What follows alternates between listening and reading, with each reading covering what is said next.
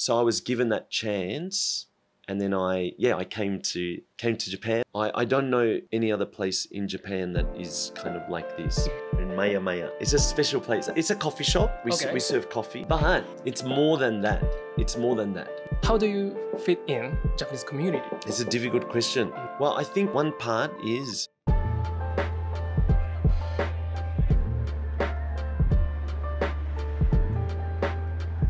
Ohayou gozaimasu, my friend. This is Take from Japan. Today, I have an opportunity to interview Vaughan, who owns his own cafe in Tokyo. He's such a unique person.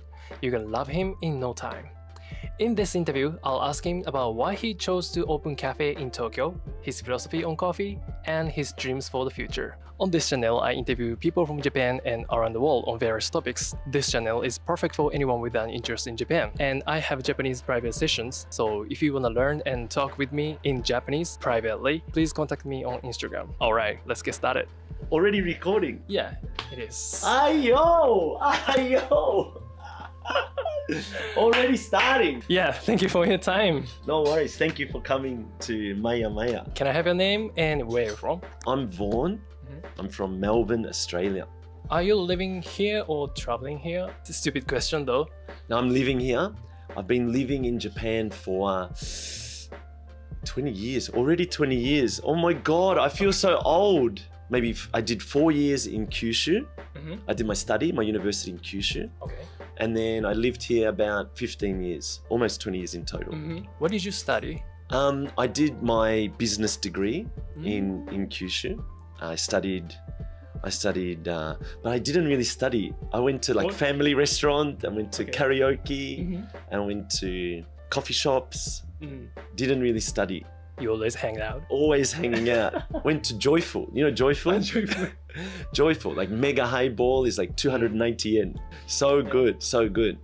So I studied, did my university in Beppu and stayed there 4 years. And that was my first kind of introduction to Japan. Why did you choose Japan for study? It's a good question. I studied Japanese at high school. So I was always interested in this country and I was always interested in the culture and I had some connection. And then at the time when I graduated high school, the new university was opening in Japan. So the name was Ritsumeikan APU. Do you know this one? Yeah, I know that. That opened in 2001. I was the first student to enter that university. So I was very lucky. I got a scholarship, like a scholarship to study at the university, a Monbusho scholarship. So I was given that chance, and then I came to Japan and studied, but didn't really study. Okay. Like Joyful, Joyful. you know, mega highball. Right. So your trigger of having an interest in Japan was in high school? Right. Okay. I think in Australia, we have to choose like a second language. So I think some schools offer French. Japanese is very popular. French, Japanese, Indonesian, but I chose Japanese. Okay. Yeah. Then after graduation, came Tokyo? No, actually, after graduation, I went back to Australia and then I did a few different jobs and then I met a Japanese girl in Australia who is now my wife. Oh, how sweet. Yeah. She nampa sareta. She little details, yeah. Okay. Not important. But then, we met in Australia, fell in love, and then she imported me to Japan. Import.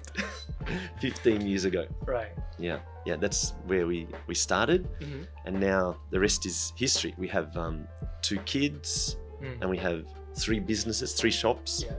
So, So we are in a cafe, right? In MIAMIA. MIAMIA. Would you introduce this cafe to viewers? It's a special place. I mean, it's a coffee shop. We serve coffee and we sell bread and we have ice cream and wine and beer and mega highball. But it's more than that. Not just a coffee shop. This is a space where everyone is welcome here. So we get lots of kinds of people coming. Not only just young, trendy people who like cafes, but we have lots of elderly people. Our #1 customer is Ando-san. He's 72. 72. 72 years old. He dances. What? Belly dancing. Wow. He's here every day. Does he live around He here? lives just over there. Okay. We have Ando-san, and we have lots of families, like kids. We have kids as well, and you know, like being a parent and having a young child is not easy.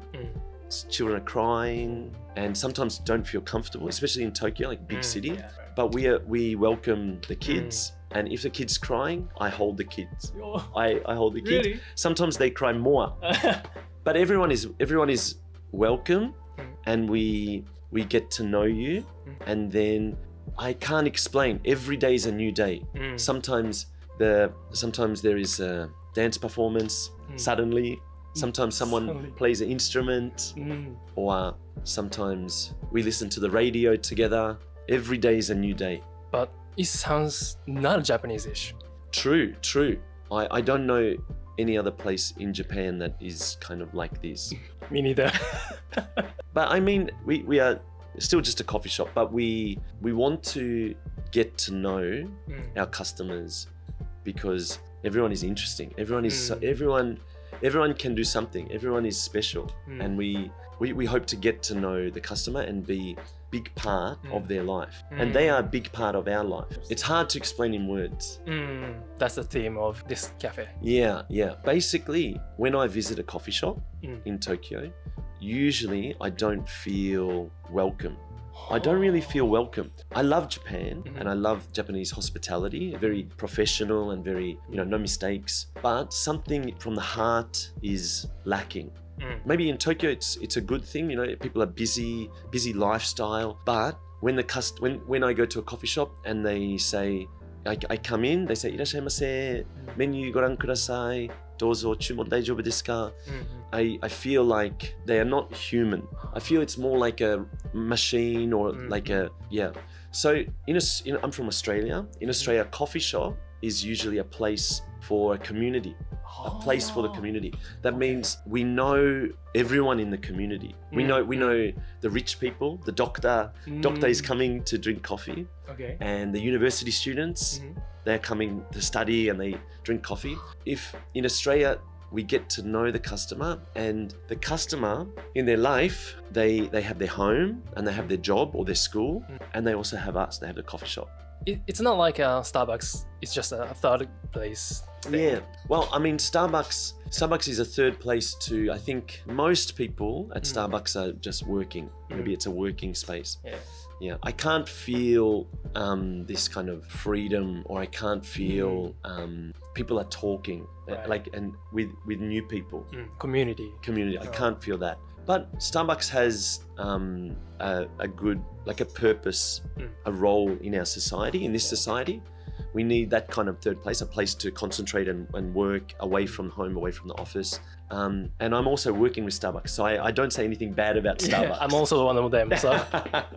In our world, we can't live by ourselves. We can't just live alone. We need other people. So it's better that we know people in our community.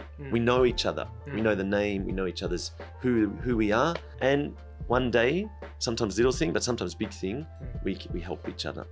Is it the reason that you opened this cafe in the Higashi Nagasaki area? Well, the reason why we opened in Higashi Nagasaki was basically because of this place. We found this amazing location.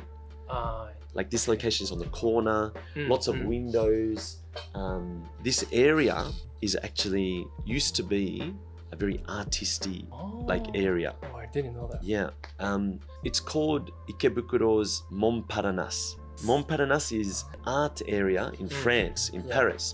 So there was, a long time ago, there were lots of artists in this area. Manga artists and musicians, and near us is Ekoda. So there's some art schools. So this used to be an area where people, like art and culture was generated, but actually there's not any spots where people gather. So my wife is an architect and she did some research, and we thought that the place that we want to make and Higashi Nagasaki's culture or history, it could be a good match. And there's no Starbucks in this area. Yeah. So we are the best. We are the best coffee shop. No competitors. No competitors. You're the only one. Yeah. So we open from early until late. We open from 8 o'clock in the morning until 8 p.m. and later on Friday, Saturday, Sunday, open until 10 p.m. So we open all day and everyone is welcome. Then you open the MIAMIA in Higashi Nagasaki. Yeah. And I suppose this is so difficult. I mean, to open the new business in Japan because the local community have to accept your new challenge, right? But actually, I am one of the customers here. Yes. I see you socialize everyone from Higashi Nagasaki and every customers. My question is, how do you fit in the Japanese culture, Japanese community? It's a difficult question. Well, I think one part is I've been here a long time, 20 years in total. And I really respect Japan. I have so much, I love Japan. I love the streets are always clean. The train is always on time. In Australia, train is not on time. Sometimes doesn't come. Really? Train doesn't come. Very, very punctual, and people respect each other. Especially people use the keigo honorifics to speak with elderly people. And society has so much peace and mega highball. Today's keywords. Everyone in my 20 years, I've never met a bad person. Everyone is beautiful. Everyone is so lovely and everyone has good manners. And I open the shop and the way the Japanese people use this space, I get very emotional because it's such a special country. You know, during 20 years, I have a deep respect for this country and it's not my country. I'm a foreigner. My wife is Japanese and my kids, I have 2 kids. I'm so lucky that I'm in this country. I think it's a utopia. I really think it's a perfect country. And I learn a lot from Japanese people. I lost my wallet 3 times and it came back to me 3 times. Oh. With all the money inside. All the money inside. But not that. I'm proud of. Yeah, I'm so good. I changed. You know, humans, we change depending on who we are around or where we live. We adapt, I think. So I changed. I don't mean I steal before and now I don't steal. I don't mean that. There's a lot of things changed over the years. So I have deep respect for this country and I'm very lucky that my children are here. And then I also know that Japanese people are just a little bit shy at the beginning. It's a charming thing, but after they relax a little bit and talk and we can understand each other more and everyone is beautiful. So at MIAMIA here, we know everyone. We know everyone's name, we know their hobbies, we know their news, we know their, and this place is full of lovely people, full of lovely, the foreigners as well, but also the Japanese people. Yeah. Bref, your answer is you changed through many years in Japan that led to you to be fit in Japanese culture more and more. Yeah, I think so. Maybe in all the coffee shops in Tokyo, I'm very unique owner. I'm very. Yeah, you are. I'm very. If the customer comes in, I'm so happy. So I'm like, hi, yo, welcome to the coffee shop. And I remember the news because, yesterday, great, regular customer, I called John Lennon. Not John Lennon. John Lennon. He got accepted into Beams, the fashion company. So he had 4 interviews. And then every time he got after the interview, he came and I'm like, how's the interview? He's like, yeah, good, I think. I'm not sure, but I tried my best. Okay, good. And then he got the result and he told us and we're happy, of course. And yesterday he got in, after the 4th interview, he got accepted into Beams. It's amazing. It's so good. It's so good. It's a big part of his life and it's a big part of my life. Maybe I can get discount at Beams. Joking.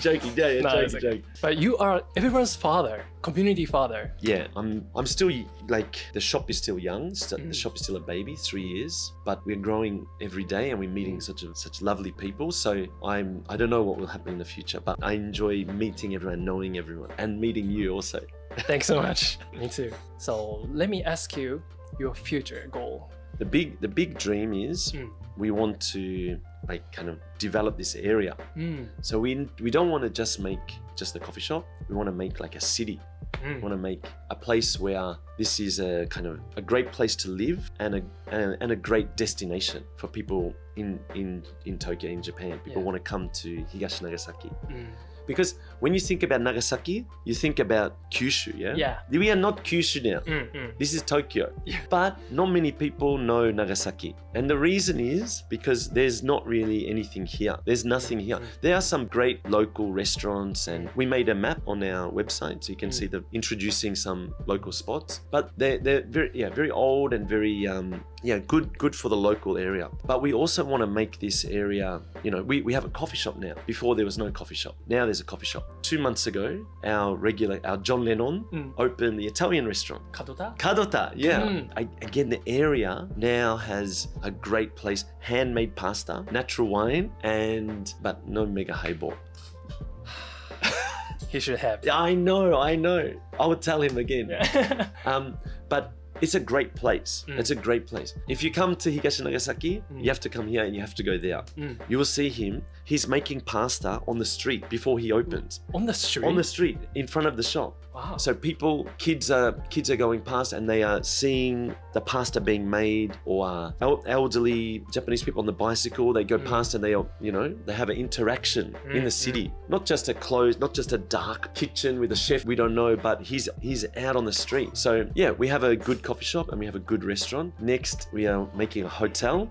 Yeah, you're gonna check in to the hotel here at MIAMIA, and we're gonna give you a tour of the area, and breakfast is here, and dinner is at Kadota. Wow. So that's the next step. And then this area probably needs many other things.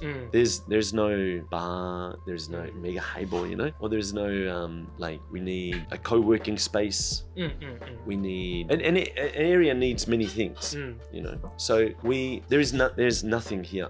We want to make this area. Yeah, we want to put it on the map. We want it to be a destination with our friends and with our customers who support us and who like us. We want to make this area the best in Tokyo. A magazine came yesterday, Popeye, and they said Nagasaki maybe 10 years from now is the next Shimokitazawa. The top guy of Popeye said that. Wow. But I think 10 years from now, people will watch this video after 10 years and go, oh my goodness. Came true. Yeah. There's a few places in Japan that we learn from. There's a place called Shozo Coffee in Tochigi, and there's a place called Senkia in Saitama, in Kawaguchi. The way they did it is a little bit different, but in that area there was nothing, and the coffee shop made a community, like a whole city. Amazing stories. So you are the one in Higashi Nagasaki. We are the one. I made the amazing coffee shop. Coffee is always more than coffee. Coffee is not just a drink. It's an amazing drink, but it's much more than just a drink. A conversation over a cup of coffee. It's a conversation, or it's the artist who drinks coffee and then writes something. Artists, lots of Japanese artists like Dazai-san, he spent most of his time in kissaten, writing in the coffee shop. Or a coffee shop also changed society. Like long time ago, the kissaten, it used to be a place where people talk and debate and demo starts. And so coffee is not just coffee. Coffee is more than coffee. So we are trying. I feel the philosophy from here. Yeah. Thank you for watching. If you like this video, please thumbs up. Even if you didn't, please like it. How's your today's interview? I hope you enjoyed watching. Alright, I'm wrapping up today's video. I'll continue interviewing strangers on the street, so if you have any questions you want to hurry, please leave it in the comment below. Don't forget to subscribe and like this video, and my Japanese private session. See you in the next one. Cheers! また会おう.